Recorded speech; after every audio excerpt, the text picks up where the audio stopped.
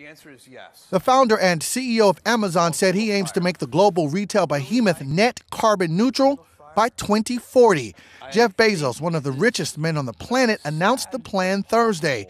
He said it is part of his pledge to meet the global Paris Climate Agreement goals 10 years ahead of schedule. We got a deal! 195 nations signed that 2016 accord. A year later, President Trump declared the U.S. would no longer participate.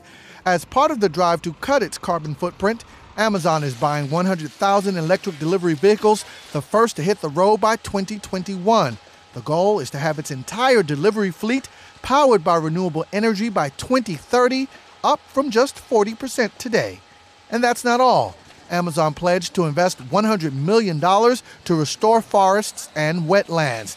The e-commerce giant is often chastised for waste, billions of package deliveries consuming paper, plastic, and fossil fuels.